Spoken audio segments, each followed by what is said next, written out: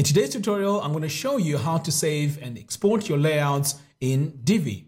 So here are a few cases where you may want to do this. So let's say you want to share your layout with someone, or maybe you want to use it at a later stage. You can actually do this. Or if you want to sell your layouts, you can also do this because they are very easy to import and add them onto your website because they come in with all the elements. These are the images, the font types, and so on. So today's tutorial is made possible by divicake.com. Check out their huge selection of Divi themes, layouts, and plugins. The link is in the description below. Okay, so the first thing you want to do is to enable the Visual Builder. So I'm going to click on Enable Visual Builder. And then I'm going to come all the way down here to Expand Settings. I'm going to click this plus button. So over here is where all your layouts are saved. So if I click on this tab, so this is where you would see all your saved layouts.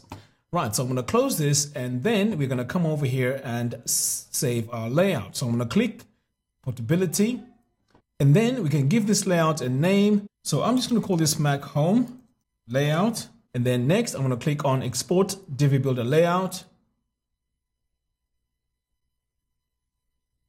Okay, so once exported, what happens is it then gets downloaded onto your computer as a JSON file. So let's take a look at that file.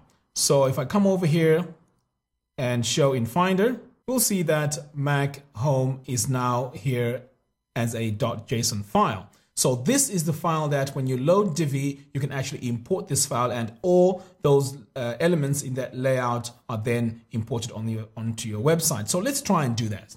So I'm going to close this and then I'm going to save this page. So now we're just going to assume that this is a brand new website or even a website that has been designed before. So I'm going to go into my dashboard and then I'm going to come over here to Pages, click on Add New. So I'm going to call this page Mac Layout, click on Use the Divi Builder, and then we're going to go straight to our Visual Builder. Great. So as you can see, there's nothing on this page. So to load our layout, we can come over here to our Expand Settings, click on the Portability, and then this time you want to click on Import. So here you have a few options. You can replace existing content. So this is when you have a few sections here on your page.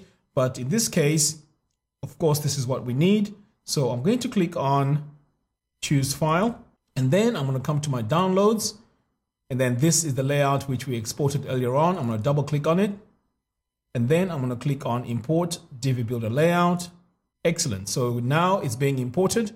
So now we can see that all the elements of that page have now been imported onto our page. So if I scroll down here, just to make sure that we have everything, we can see that everything is in place.